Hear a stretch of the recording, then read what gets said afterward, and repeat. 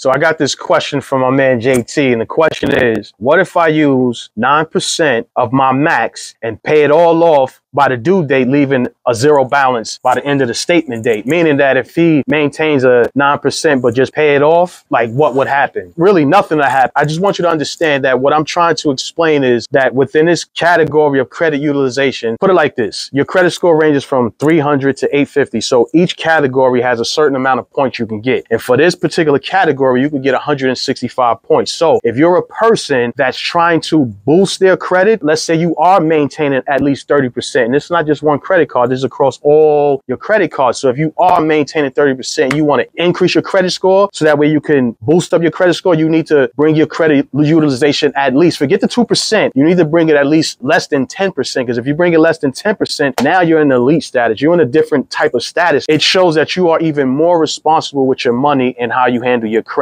So understand that the point that I'm trying to make is, if in order for you to raise your credit score and you are a person that's doing 30%, paying your bills on time, but you're trying to get a higher credit score, either you need to ask them for more money or more credit on your account, get another credit card, or bring all of your balances less than 10%. This will help you raise your credit score. So if you're just a person that's used the credit card and then pay it off, you're not playing the game. I'm trying to teach you how you could get more credit to extend your wealth so that way you can have more spending power, not more money just to spend, but to have more spending power. That is all. I'm Service General. Peace.